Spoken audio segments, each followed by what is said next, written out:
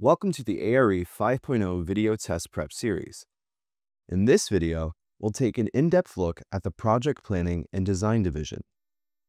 This division focuses on the preliminary design of sites and buildings.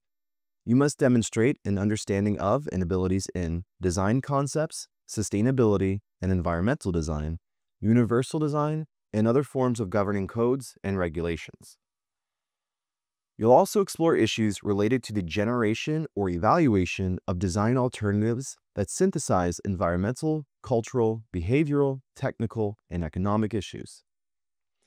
You'll have 4 hours and 5 minutes to answer 100 questions in this division, which includes sections on environmental conditions and contexts, codes and regulations, building systems, materials and assemblies, project integration of program and systems, project cost, and budgeting. In the environmental conditions and context section, you'll use the site information gathered in the programming and analysis phase of a project to plan the site and environmental aspects of a project. Let's look at a sample question. A new one-story daycare center is being planned in a hilly suburban location in a hot, humid climate. The prevailing winds are from the south, and the client wants to use passive cooling. Which of the following strategies should the architect recommend? Check the 3 that apply. The building should be located at the top of the slope. The building should be along the north-south axis. The playground should be located north of the building. The building's main corridor should include operable transoms above the door. The building should include large openings on the north and south sides. A line of shrubs should be planted west of the playground. Here are the correct responses. All of these strategies are discussed in Sun, Wind, and Light, Architectural Design Strategies. Buildings in a hot, humid climate should be located at the top of a slope to catch cooling breezes. Large openings on the north and south sides and operable transoms in the corridor will allow for cross-ventilation. A north-south axis would actually limit the opportunities for cross-ventilation and expose the building to the hot afternoon sun. Placing the playground north of the building will provide limited shading, but would block cooling breezes from reaching the playground.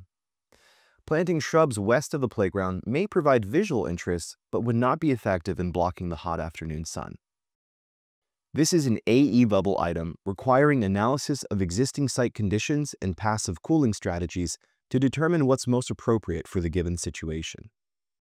In the Codes and Regulations section, you'll look at codes and regulations relevant to the planning phase of a project.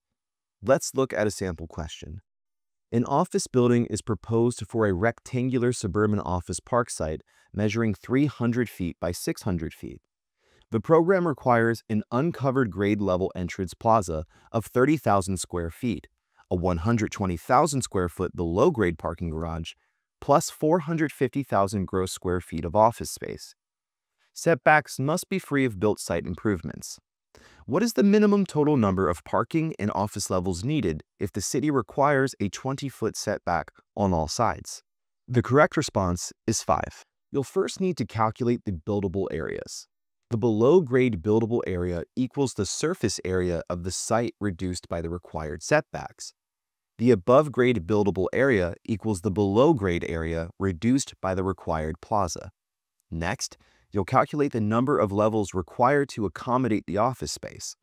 This can be found by dividing the total office area by the above-grade buildable area. Finally, you'll calculate the number of levels required to accommodate the parking garage, which is found by dividing the total parking area by the below-grade buildable area.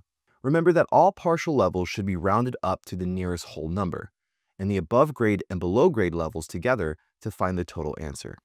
This is a UA level item requiring an understanding of zoning setbacks and building massing. In the Building Systems, Materials, and Assemblies section, you'll focus on other disciplines with which an architect must be familiar, along with various components that make up the building. Let's look at a sample question. Refer to the exhibit. The client for a new mid-rise office building desires a mechanical system that will have minimal operating cost and maintenance, allow maximum flexibility for office space layout, and provide individual control over the interior temperature. Where should the boilers be placed in the schematic layout above? Here is the correct response. Heating is provided by boilers, which should exhaust through the chimney, making location A the correct response. The fan room, location C, is the central hub for the system, conditioning the fresh air before distributing it through the building. Cooling is provided by the chilled water plant, which requires a cooling tower at location B. This is an AE level item requiring analysis of the client requirements and an evaluation of system options. In the project integration of program and system sections, you'll pull together all decisions from the previous 3 sections regarding environmental conditions, codes, systems, and assemblies. Here's a sample question. The plan shows a new community center planned for an existing apartment complex. The community center will include 4 main program areas with the following requirements: leasing office near main entrance, multi-purpose room near pool deck, exercise room near restrooms and locker rooms, and restrooms and locker rooms near pool deck. Each program area will occupy 1 quadrant of the building. Click in the quadrant that is the most suitable location for the exercise room. The correct response is the northeast quadrant of the building. By reviewing the site plan, you can see the locations of the main entrance and the pool deck. Based on that information, you can then determine the locations of the various program spaces given the listed requirements. The multi-purpose room and the restrooms and locker rooms must both be on the west side of the building. The leasing office goes in the southeast corner of the building in order to be near the main entrance. This leaves the northeast quadrant for the exercise room location. This AE level item requires you to evaluate multiple pieces of a plan and program information to provide an acceptable solution. In the project cost and budgeting section, you'll consider the bottom line, asking the question, how much does this project cost? Let's look at a sample question.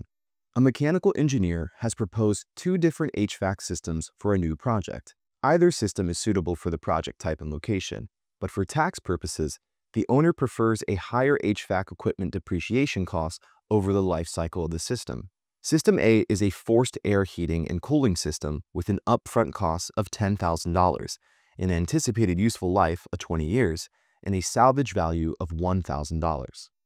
System B is an electric package terminal unit with an upfront cost of $7,500, an anticipated useful life of 15 years, and a salvage value of $1,500.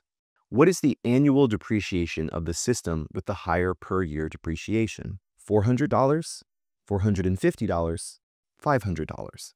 The correct response is $450. Annual depreciation value is an important aspect of life cycle considerations. It can be determined by subtracting the salvage value from the initial investment, then dividing by the estimated lifespan of the system. Based on the results of each annual depreciation value, you determine that System A has a higher depreciation of $450. This is an AE level item requiring an appraisal of life cycle costs as applied to mechanical systems and a comparison between the costs in order to recommend a system.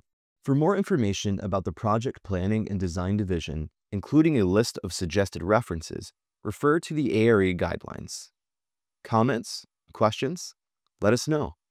Be sure to check out the ARE 5.0 community for expert advice and tips from fellow candidates. And for more information about the content covered in each division and tips on navigating the exam interface, please watch our other ARE 5.0 test prep videos.